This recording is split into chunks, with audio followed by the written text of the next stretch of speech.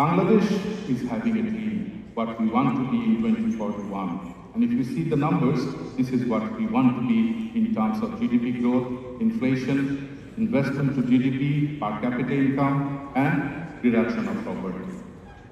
But someone told that this is the bottomless basket, but we proved it wrong.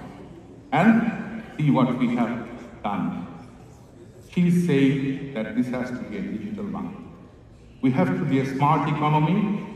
Our citizens should be smart. A smart government should run the country, and a smart society should be there. And that's why this is when she took over, and this is today. Just see the transformation under a great leadership between last 70 years.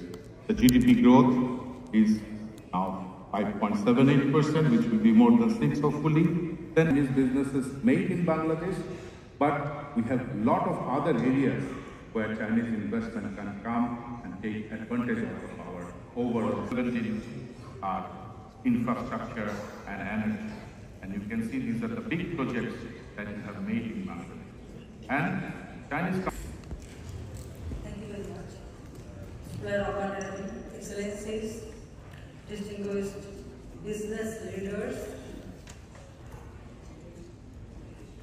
friends from the business community, distinguished guests, ladies and gentlemen, Assalamu alaikum.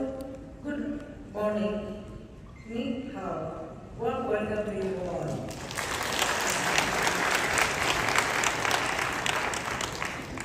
Bangabandhu 1 has opened new frontier in technological advancement. Notably, we have a large pool of skilled workers available at competitive wages. Moreover, Bangladesh has the world's second largest community of registered IT freelancers. We have made significant strides in developing our telecommunications infrastructure, reaching out to even the farthest area.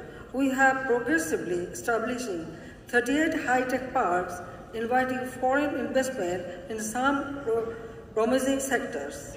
Our vision is to build a smart Bangladesh by 2041. Smart citizen, smart government, smart economy, and smart society.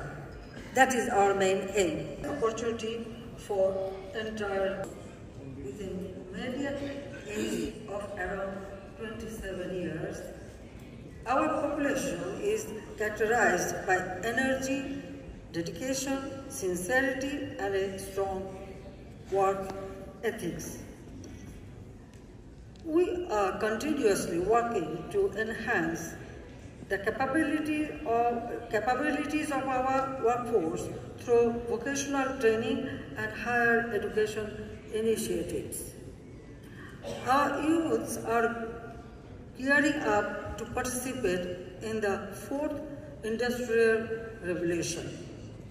Thus, investing in Bangladesh means gaining access to a large pool of skilled and semi-skilled labor, which is both cost-effective and capable. Ladies and gentlemen, I encourage the Chinese business community to consider key sectors in Bangladesh. We welcome investments in our infrastructure, energy, renewable energy, and logistics sectors.